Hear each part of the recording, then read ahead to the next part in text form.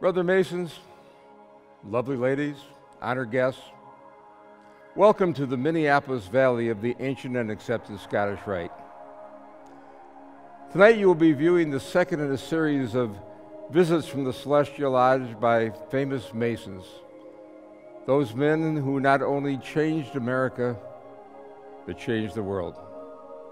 Will the Masons in attendance please rise and join me in giving grand honors to Worshipful Brother George Washington of Virginia. Taking your time from me, 3 times 3.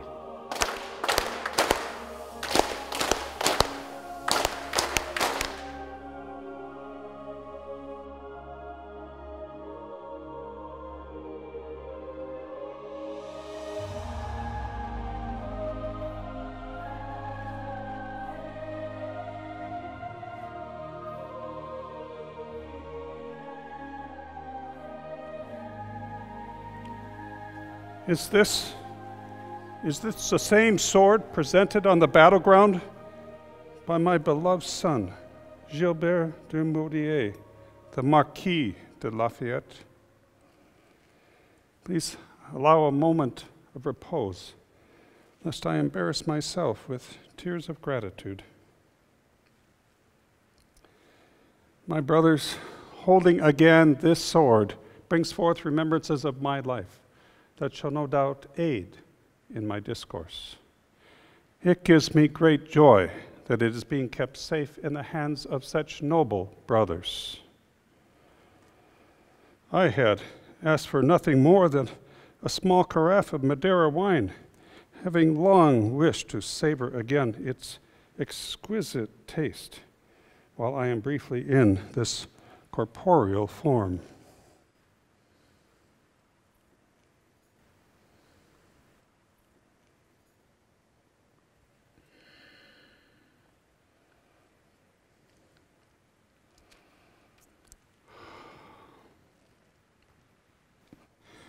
Brother Masons, fair ladies, honored guests, allow me to introduce myself.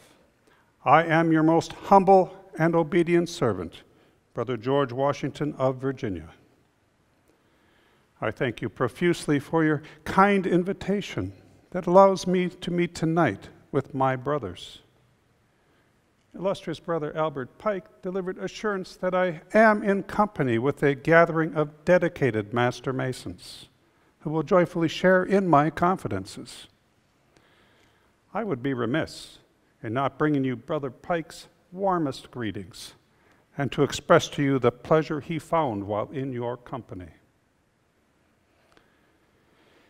In the short time granted me by heaven, I wish to speak to you not as general or president, but to have you know me as man and Mason, and to share in the path the destiny laid before me, to tell you about those events and people that helped shape me into who I was to become, to talk to you about the impact that Masonry had upon my life, nay, to tell you about Freemasonry's impact on the very foundation of our nation and of the extraordinary group of men, our brothers, with whom I shared so much, from whom I learned so much, and for whom I cared so much. Because of the short time allowed my presence by the Supreme Architect, I must perchance leave out much more of my life than I may include. Hopefully, what I have to share will give you facts and circumstances as not generally known. If the Supreme Architect of the universe would have given me choice to pick any time or place in history to have lived, I would choose none other than that granted me, a time when a small number of exemplary men of great intelligence, courage, and foresight banded together to create a new world and change the course of history in such a profound manner. I am eternally humbled to have been allowed to stand beside them as they created a way of life of the people, for the people, and by the people. For you to understand fully that place and time, let me take you back to the Virginia colony of my youth, to speak about the formative years of my life, to affirm, explain, or deny the legends that may have come to your attention. My father, Augustine, was the fourth generation of Washington men to live in the colonies. The men of the family, hard-working stewards of the land, were driven by a deep desire to possess land and bring forth its bounty. In the Virginia colony, they found their destiny. My father, in the family tradition, tilled the soil while also acquiring the skills of a surveyor. My father had, through inheritance, acquired a small plantation of about 1,100 acres. Upon establishing himself, he took to wife a charming young orphan named Jane Butler. Using her substantial dowry, they were able to increase their holdings to almost 2,800 acres. Jane Washington was a lady of great learning and culture. During their happy marriage, they produced 4 children. My brothers, Lawrence and Augustine Jr., known commonly as Austin, as well as a son, Butler, and a daughter who did not survive to adulthood. Austin and Lawrence would have a substantial influence on my youth. Unfortunately, Jane died before her 30th birthday, leaving my father with the task of raising children and several plantations to manage. So, not long after Jane's death, he took to wife one Mary Ball, my mother.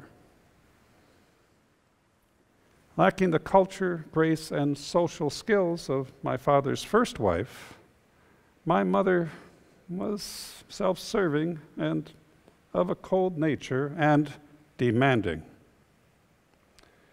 I believe it was mainly a marriage of convenience. However, even with my father's frequent absences, they did find enough commonality to produce 6 children, I being the oldest. I wish to show no disrespect. But to explain the various influences of my youth, I must speak of the good and the bad. Although denied the love, affection, and nurturing which is every child's due from their mother, all my lifetime, I treated her with the respect and the deference owed by a son to his mother, and saw after her needs all her life. I realized that my desire for that denied love, respect, and self-worth I so missed influenced many of my decisions throughout my life. In my 11th year, while living at our Ferry Farm plantation, my father suddenly passed away. I had hoped to follow my older brothers to England to gain a proper education, but that hope was dashed by my father's death. In my father's will, I was awarded the Ferry Farm plantation. My brother Austin, the Wakefield plantation, and Lawrence, Huntington Creek, which later became Mount Vernon. Being not of age, the governance of my inheritance was under the control of my mother until my 21st birthday. Although close with both my older brothers, I had a special bond with Lawrence. He became my hero and my protector. In fact, when Lawrence, an officer of the Virginia militia, returned from a military engagement at the Battle of Cartagena, wearing his splendid dress uniform, my feelings turned to hero worship, and I wished only to follow in his footsteps. Several months after our father's death, Lawrence married Anne Fairfax, whose family was at the pinnacle of Virginia society. Anne's father, Colonel Fairfax, was the manager of an enormous tract of land of over 4 million acres, granted by the Crown to his cousin, Lord Thomas Fairfax, the 5th Lord of Fairfax of Cameron. Lawrence and Anne opened not only their home to me, but also their hearts. This allowed me to escape the dreary existence at Ferry Farm, as I spent as much of my time as possible at their home. To Lawrence, I became the only son he ever had. He taught me how to become a gentleman. He tutored me and taught me how to ride, to which I showed much skill and served me well all my life. I learned the art of fox hunting and was tutored in literature and conversation. And Anne taught me proper etiquette and ballroom dancing. Through them, I learned to conduct myself in proper society. With their guidance, I entered a world I had only known from a distance. Most importantly, they introduced me to Colonel Fairfax and his gracious wife, Sarah, who took me to their bosoms as a member of the family. The Colonel granted me full access to his vast library, training me in the arts and fine furnishings. I became acquainted with their son, George William, who had just returned from school in England.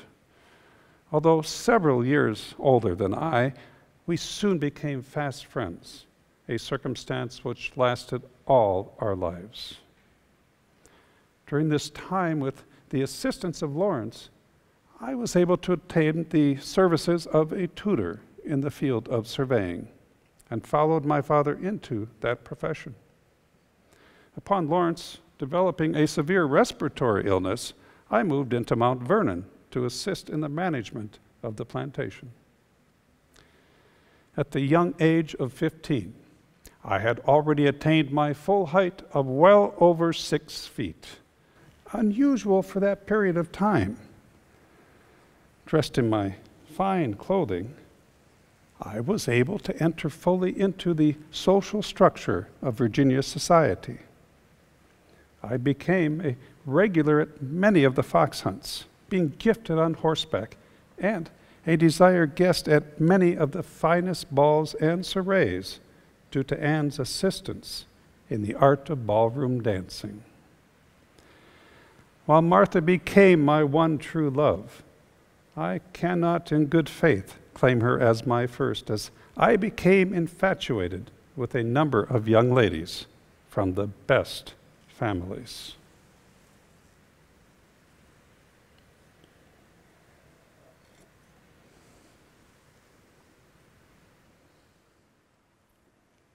A great deal of excitement was generated with the arrival of Lord Fairfax to the Virginia colony. His presence and friendship were the final link to my future success. Not only did he become a friend and mentor, he commissioned me to join a survey team traveling west to develop his western properties, assuring many future commissions, which proved eminently profitable. Loath to leave Lawrence's side, I was encouraged enough by his seeming recovery to leave him and join the expedition. Thus the beginning of my ventures into the western wilderness, the first of many times I was to spend there, either working in my profession or serving with the militia. I must admit to being shocked by the deplorable conditions of the pioneer families. In fact, with not a whit of subtlety and a great deal of youthful ignorance and arrogance, I, in correspondence, referred to them as a parcel of barbarians, an uncouth set of people living like a parcel of dogs or cats, and happy be he that gets the berth nearest the fire. However, I returned an accomplished surveyor with a greater understanding of the importance of the wilderness to the growth of the colonies. My surveying business, being both brisk and profitable, allowed me to buy several plantations. However, in 1751, a tragic turn of events caused me to take absence from my work. Lawrence's illness became life-threatening, and he was advised to spend the winter in Barbados or risk his life. Since Anne was fully occupied with the care of their daughter, I took it upon myself to accompany him. This trip was the only time I ever left the American colonies. And for the first time, I realized my happiness decreased in direct proportion to the distance from my Potomac River roots. Within days of arriving in Barbados, I was stricken with a severe case of smallpox, which, along with great discomfort, left my face pitted and scarred for the remainder of my life.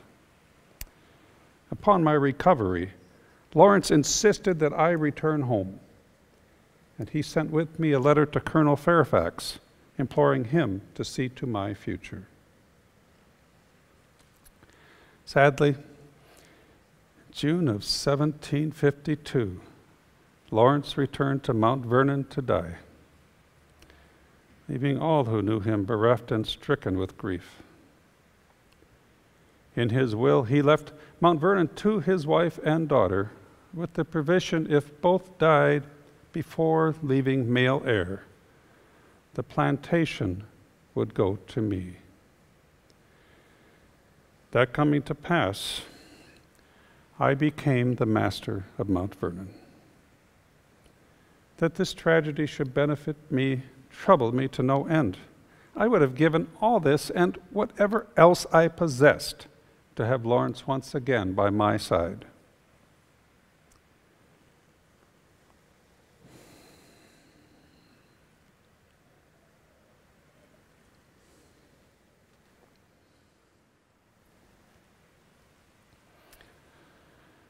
True to his word, Colonel Fairfax proved to be of great assistance.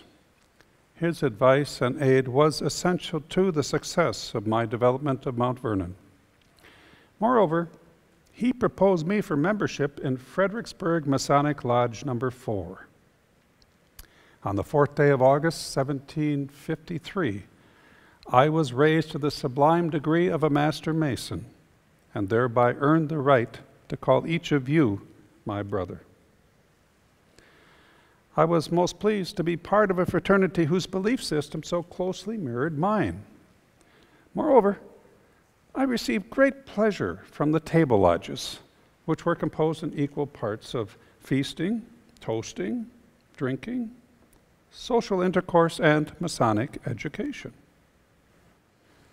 They often lasted late into the night and required overnight lodging for those who traveled some distance and those whose pursuit of conviviality lapsed into overindulgence and excess. In the spirit of truthfulness that I have pledged to you, my motives were not of the purest sort, being more intent on gaining acceptance into that class of Virginia gentlemen than absorbing the moral knowledge available to me. I did take to delight in learning that it was a brotherhood of kindred spirits, and found to my pleasure that their precepts and doctrines agreed with my already formed beliefs. Only later did I realize the full impact of Masonry and its importance to the formation of our fledgling country. So I shall withhold further discourse till a more suitable moment.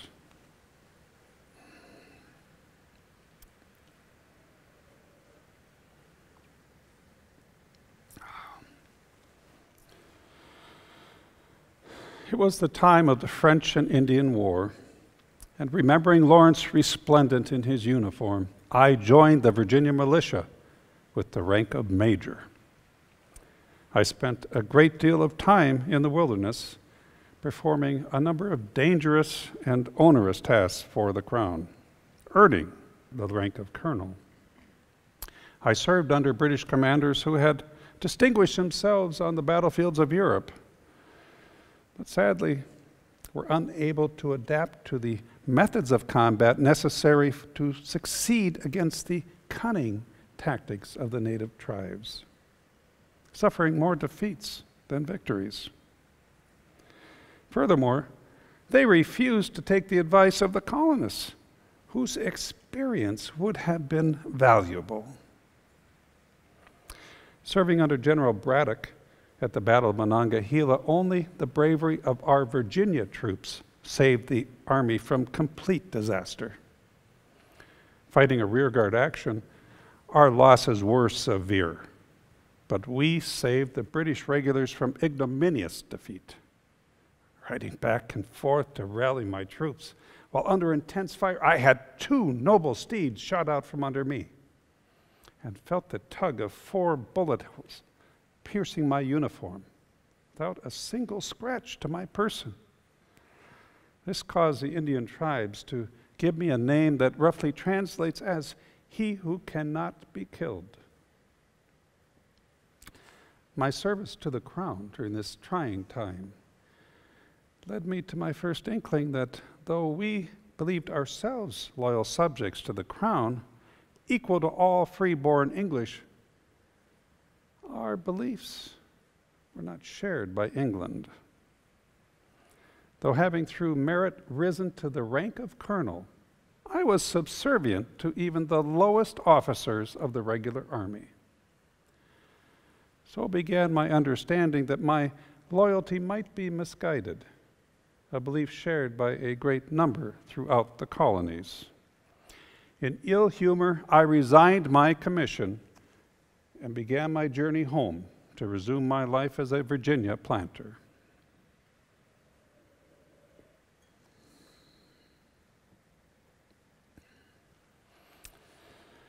During this time, I, through great fortune, made the acquaintance of a young widow named Martha Custis. At our first meeting, I knew that I had found my soul mate. After some entreaty, I was able to gain Martha's acceptance of my troth. And on the 6th day of January, 1759, I took her to wife and established our permanent home at Mount Vernon, bringing with us her 2 children, Jackie and Patsy. One of the rumors I wish to dispel states that our marriage was not founded on love. Nothing could be further from the truth. Never have a man and a woman been more suited to one another than we. I found union with a woman who possessed such positive qualities that I was amazed and enthralled of having received such good fortune. Loving, kind, loyal, and devoted. Martha was a gracious and charming hostess, an incredibly hard-working mistress of our home, and my staunchest supporter in any endeavor. She was my dearest friend and closest confidant. I could not and would not have taken on the duties and responsibilities imposed upon me by our country without her love and support. Thus began the most joyous period of my life. If England would have but treated us as equals, I would never have need to travel so far from the center of my universe, nor left for any period of time the warmth of my wife's devotion. I became, in truth, a Virginia gentleman planter, striving tirelessly in my own fields as a true steward of the land. Like all Virginia planters, I found myself constantly in need of new lands to overcome the devastating effects of raising tobacco. I threw myself into agriculture, gaining as much knowledge as possible. It led me to believe that the secret to the successful use of the soil involved rotation of crops, leaving a 7th part untilled to bring natural refreshment. This also allowed me to raise a wide variety of crops for domestic and export, lessening the dependence on tobacco. Building a grist mill to process the grains we grew, I soon began grinding for my neighbors at a substantial profit. Likewise, a blacksmith shop produced such a high standard of work, it soon became a hub of industry. One of my most profitable enterprises was the distilling of rye whiskey, having amongst my staff a man knowledgeable in that profession. The Potomac supported a wealth of fish, especially during spawning season, so I commissioned a schooner to harvest this bounty. On a good year, we would ship as much as 1 million salted herring to England, Portugal, and the West Indies. In short, I, through industry and discipline, became a great wealthy person. However, one major shortcoming to which I must humbly admit was as a spendthrift. I lavished on Martha and Patsy the most fashionable and expensive gowns, dressed myself and Jackie in the most splendid garb, and even spent heavily making sure my house servants were clothed in such a way as to announce our wealth. The height of my hedonism even led to the purchase of a carriage displaying the finest trappings finished in gold. Our home at Mount Vernon was a swirl of social activity. No weekend passed without a full house of invited family and guests. No expense was spared to provide the finest meals on the finest settings, served with the finest in wines. In fact, Mount Vernon was the first home in the colonies to display Wedgwood china. Our weekends were spent in various pursuits, not the least being the chasing of the fox. And evenings were given to dining and dancing, which Martha and I thoroughly enjoyed. This lavish lifestyle kept me in constant debt to my English brokers, who with relish catered to our every need.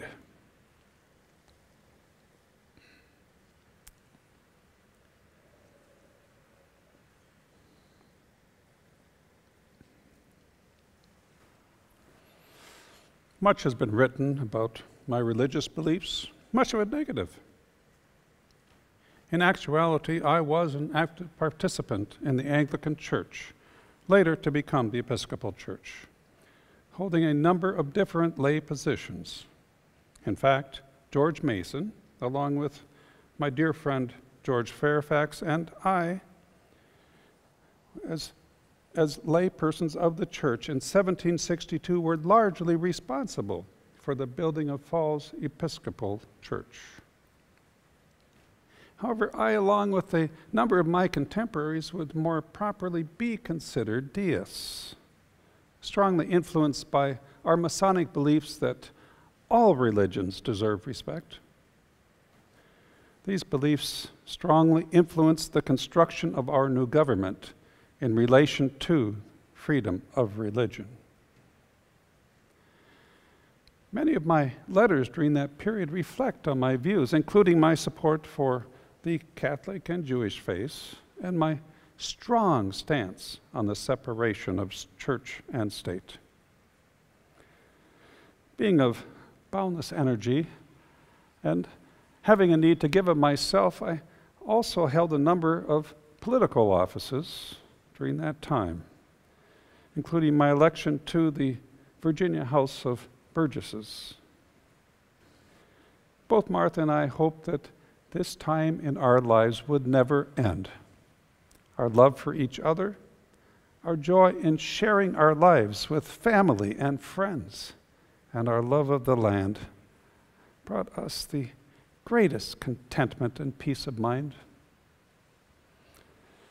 Oh, that the Supreme Architect would have granted me that I should live out my life in the place I love so much, with those I love so deeply.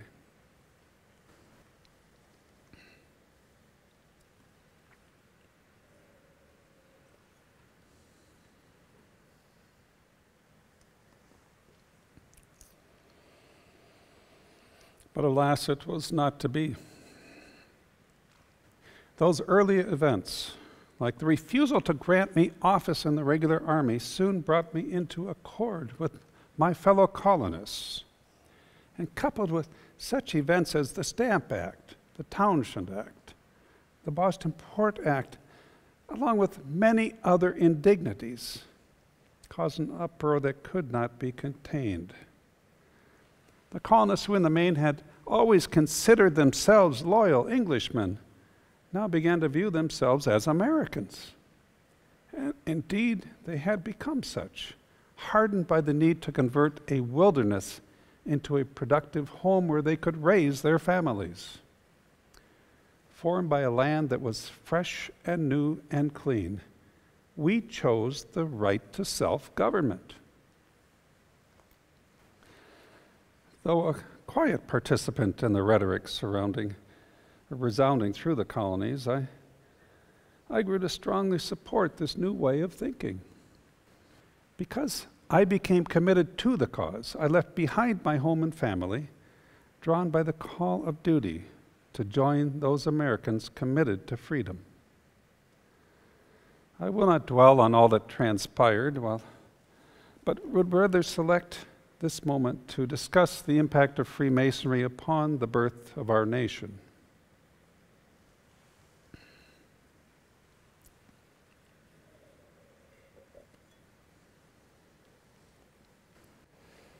A brief discourse of the Freemasonry of that period would prove helpful at this point.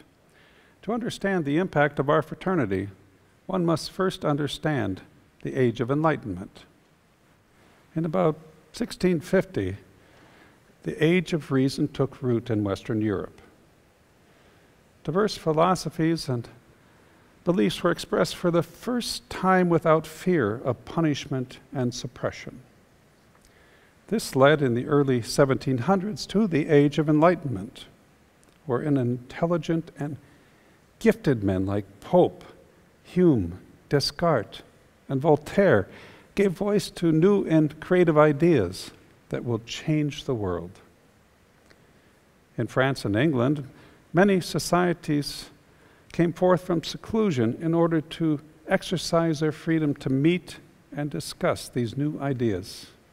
Of those, Freemasonry took hold. Melding the organizational structure of the Masonic guilds and the precepts espoused in the Age of Enlightenment, brotherly love, equality, separation of church and state, government by the people, and morality, Freemasonry appealed to those men seeking liberation from the old restraints. Remember that when I knelt at the altar of Freemasonry and took my vows in 1753, the Grand Lodge of England was only 36 years old. Masonry soon spread like wildfire, quickly finding its way to the American colonies. There has been much debate about the impact of Freemasonry as a contributing force to the Revolution and the formation of the Republic. The American Revolution was not a product of our fraternity. It was a consensus of a large segment of the colonists that a separation from England was the path they chose to follow. Not all colonists shared in this belief. A large number would have preferred to remain loyal to the crown. Among this group were a large number of Masons. With adherents of both camps belonging to the same lodges arose a situation that could have caused major rifts. However, as in England, where Tories and Whigs were vigorous and vocal foes, the dictates of the Grand Lodge forbade political discussion within the lodge. Although quickly gaining in popularity, Freemasonry comprised no more than 1% of the population. To gauge its impact on the future of the colonies, 22 members of the First Continental Congress were Freemasons, as were 65 of the 270 members of the Second Congress. 33 of the 55 delegates who wrote the Constitution were Freemasons. Parts of the preamble of the Constitution come almost verbatim from Masonic text. And at least 8 of the signers of the Declaration were Freemasons. During the Revolutionary War, those dark and cold years, many of the commanding generals were of the craft. A large number of my staff were Freemasons. And military lodge meetings during the cold winter at Valley Forge were important to keeping up the Army's morale. Would the revolution have succeeded without France's infatuation with that beloved scoundrel, Brother Ben Franklin? The military skill of Ethan Allen, commander of the Green Mountain Boys who took Ticonderoga. The naval exploits of John Paul Jones. The work of men like John Hancock, Sam Adams, and the sacrifice of Brother Joseph Warren at the Battle of Bunker Hill. I promise to not discuss in general my years as commander of the Army and President. These long years were a counterbalance of my sadness at being away from Mount Vernon and my feeling of gratitude to have been of service to my country. To have Martha at my side during the long, cold winters of the war years, sacrificing her own happiness to bolster my resolve, allowed me to bear the burden I had been given. I will only reference 2 things that I feel must be included. The first was my relationship with my beloved son, Gilbert, the Marquis Lafayette. One of my regrets was never having borne any children. For whatever reason, Martha and I were unable to conceive. My close relationship with my 2 stepchildren, and along with the adoption of formal and informal adoptions of a larger number of children, gave both of us great joy. But having made the acquaintance of this young French nobleman, I have since considered him my son, and he, orphaned early in life, called me his father. Of all those I hold dear, I must admit that my brother Lawrence, my wife Martha, and the young Marquis hold my deepest affections. Gilbert's bravery, wit, and affections toward me caused me to admire him greatly. I received no greater honor than Gilbert christening his son as George Washington Modier, along with other courageous European soldiers such as Baron von Steuben, who was enchanted by our cause. Lafayette served and was essential to winning the war. Unlike von Steuben, who took up American citizenship, my beloved son Gilbert returned to his family in France. Ironically, Lafayette, the hero of our revolution, was imprisoned in France as an aristocrat. Using my powers as president, I was able to help him regain his freedom, and we were again able to spend time together on his visit to Mount Vernon. The second point I wish to bring to your attention was the importance of France's support in our quest for independence. Without it, we may not have emerged victorious. Whether France supported us out of friendship or to do harm to their British enemies is nearly identical to our countries defending France in what you refer to as the Second World War.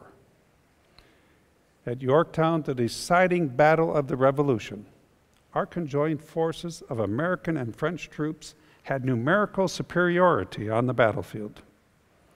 However, a large British fleet had disembarked from New York with 8,000 British troops.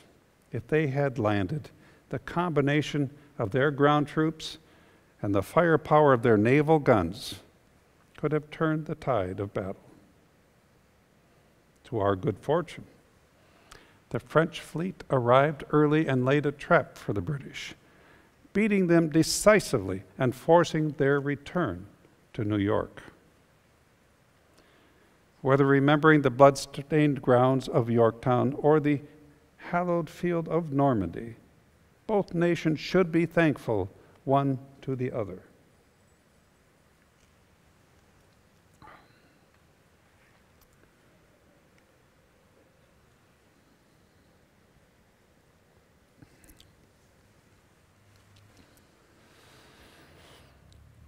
With the signing of the peace treaty in 1783, I was able to resign my commission and return to Mount Vernon without any thought of ever leaving again. The question has often raised as to if I was ever asked to assume the role of king. It is true that a number of Americans espouse to the political structure of England. A member of my staff, speaking for a number of officers, sent me a letter asking me to consider such an honor. In the most dramatic manner, I squelched that notion, explaining that my support was for a government of the people, for the people, and most importantly, by the people. My exposure to Freemasonry and its impact on the foundation of America, and my constant contact with men of such a high caliber refreshed my interest in the craft. From 1777 on, I was present at over 100 Masonic events, none more pleasing than September 18th, 1793, when I, with a group of distinguished brothers in full Masonic regalia and with proper pomp and ritual, laid the cornerstone of the United States Capitol. Returning home brought both Martha and I great joy, although it was also a time of much labor, since I had been away some years serving without pay, and Mount Vernon suffering from much neglect. A great part of our time was spent enlarging our home to accommodate the flood of guests, both invited and uninspected, that constantly arrived at our door. In fact, during this time, it became necessary at this time to cut down several beautiful cherry trees to make way for the new portico. Amusing only because it brings to mind that silly and untrue legend about my youth.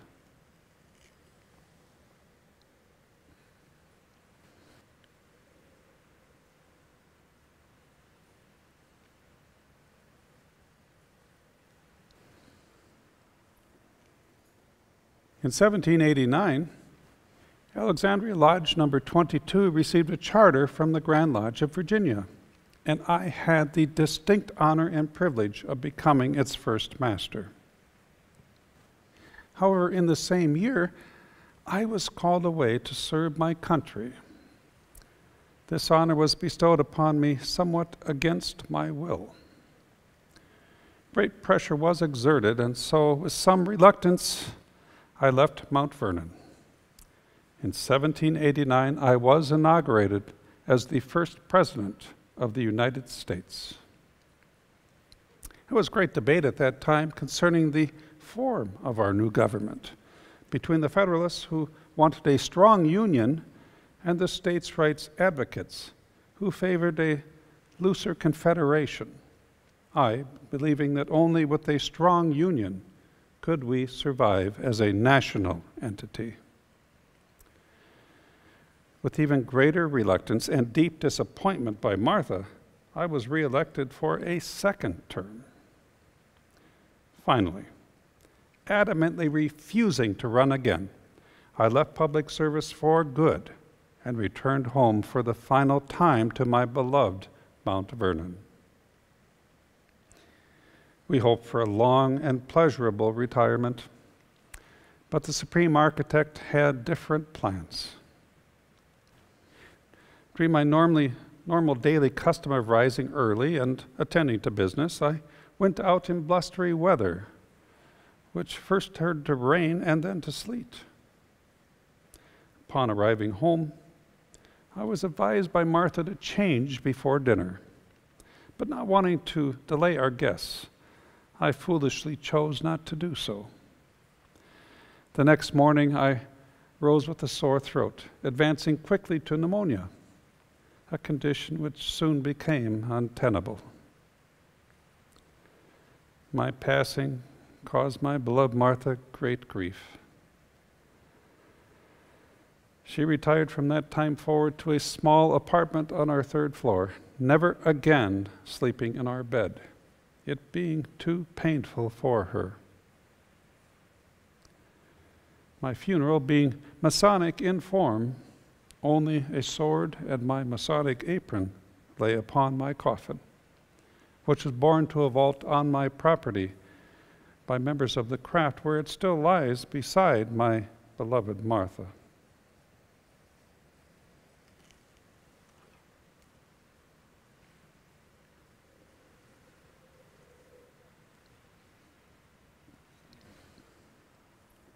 This draught being consumed, my visit is expired. I hope this dissertation has not caused you great boredom, since it gave me much pleasure. I only wish to have you understand your brother better, to see me as a man who, although having many failings, did his best as Mason and man to live a good life. Think of me not as general or president, simply as a brother that you have met upon the level. May the Supreme Architect of the universe bless you and yours. Good night, my brothers, but not farewell. To plagiarize our dear brother Robert Burns, happy to meet, sorry to part, hoping to meet again.